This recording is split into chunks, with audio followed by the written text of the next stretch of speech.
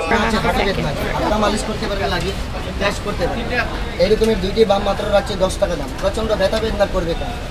দুইটা বাম দুইটা পাতায় আছে মাত্র 10 টাকা দাম। হাঁটুর বেদনা আছে, মাথার বেদনা, ঘাড়ে গর্দন মানে নামপ্লাস বাম সঙ্গে ব্যথা বেদনার জন্য করবে কেন? দুইটি বাম মাত্র রাখছে 10 টাকা দাম। প্রচন্ড ব্যথা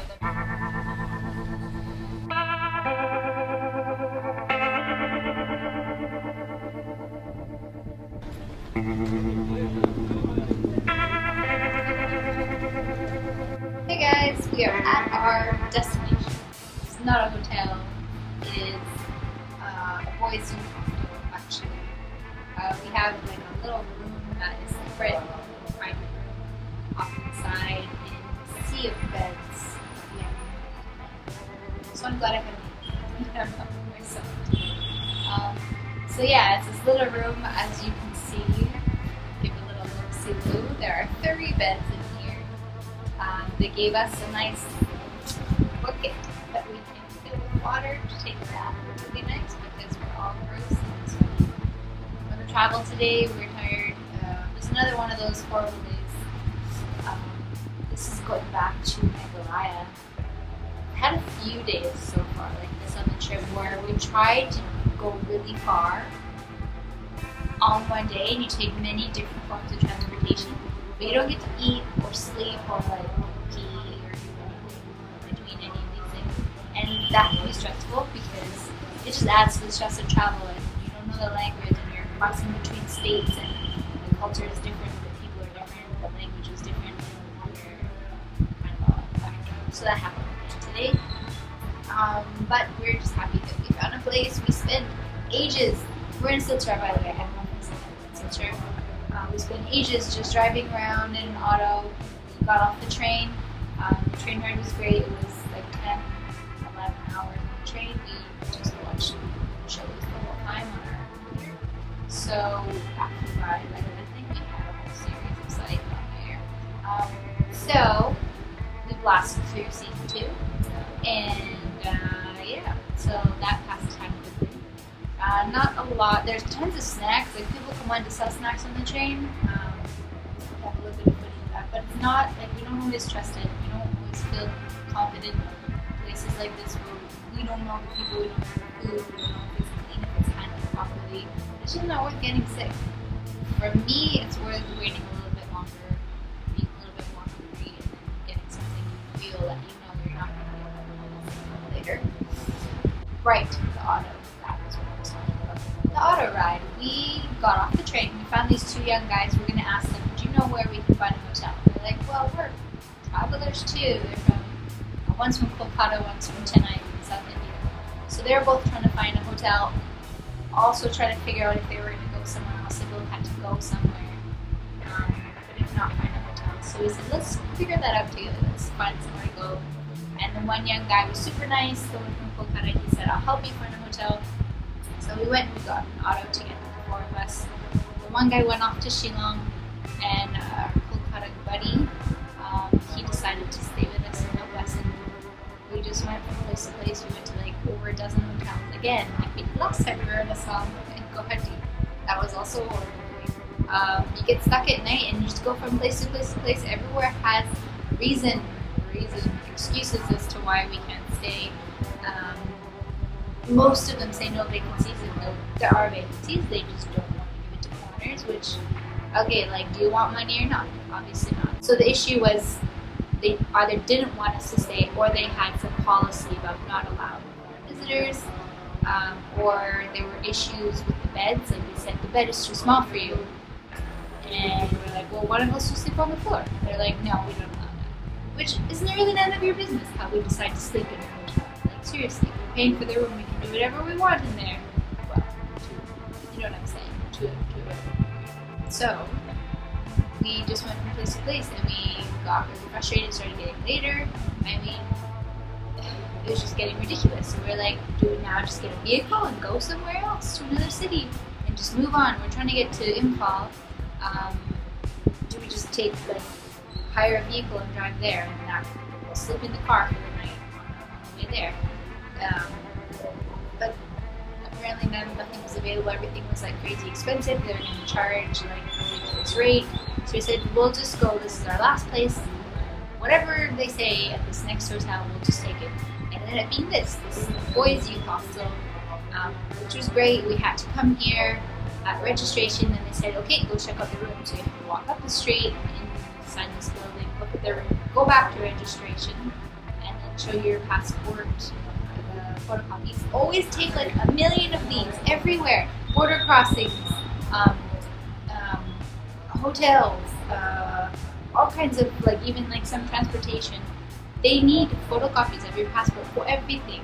And it's a nightmare to run around and try and find one and then spend extra money trying to print them, and then they try and rip you off for that. Just like print like 50 of them and bring them with you. It's worth it. I can't remember, not 50, but like 10 at least. On our trip we've used probably that many. So maybe bring like 50. So we dropped off our passport copies, and then we had to come back to this place, which is fine. But the auto driver, crazy man he demanded that we pay 1,600 rupees for driving us around to this hotel. It's 8:30 p.m. It's not like 2 o'clock in the morning, and like that's like a week. If he was driving us for a week, maybe, yeah, that's okay. But like seriously, the guy that was with us said like maximum 400, and even that is crazy. Like, for if any of you are from India and you're hearing this and like you can think right away in Indian movies, 1,600 for maybe 2 hours, less than 2 hours of driving around, and he was eating snacks and sitting the entire time. I was in the auto with this guy. 1,600 is outrageous. And then we're arguing with him, like, no, that's absolutely absurd. I'm not giving you that much. We'll give you how much actually the rate should be. And our friend had to leave. He had to go back to the train station, see if he can get a train to where he needs to go. And the guy wouldn't have it. He was fighting with us, shouting, and then of course that draws all this attention. There causes a scene. There's all these people on the street watching and staring. But then people they realize, they can see from afar that we're foreigners. But when they get closer, they realize, okay, they don't speak the language, they're having trouble with this guy, so they start asking questions. But they're helpful. There's a contrast. There's some people that are just having a bad day, or a bad year, or a bad life.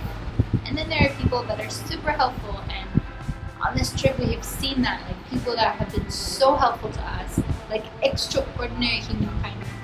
Like our buddy Gautam from Guwahati that just stopped on the side of the road and picked us up and drove us all the way up to Guwahati from Shillong. Like, that was amazing. Our Nepali buddy at the border of Bangladesh, he saved our life.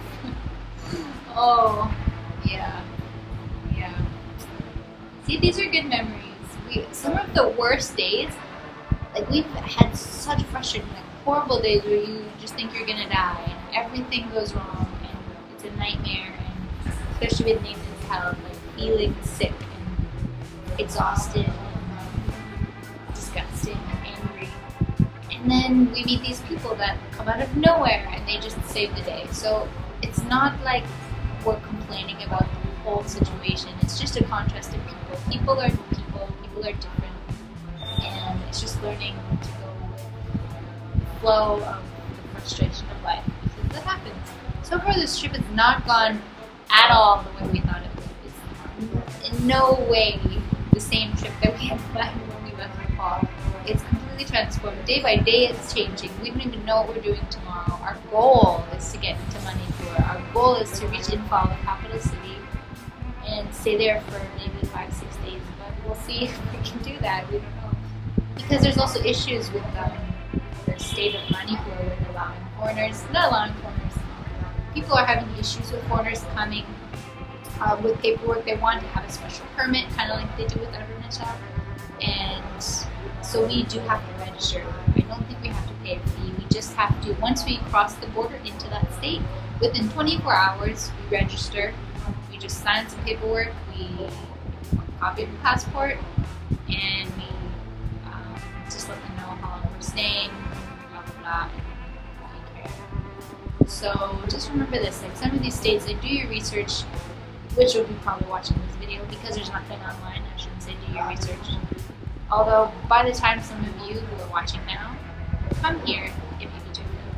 But sometimes the stuff isn't online. That's why we're there. This has been a very long, drawn-out video for you all.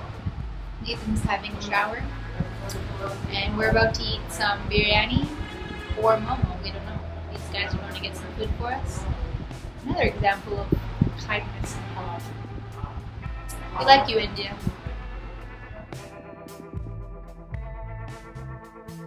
Good morning, it's day 56 of our trip in India. We're in Silchar, Assam. We got a good night's rest, although this has got to be the worst hotel we've stayed in before. It was out of desperation, and it was a convenient spot after we went to 20 or so hotels and being rejected. So the beds felt like the last person in it was a baby who built a sand castle and then peed in it. And our pillows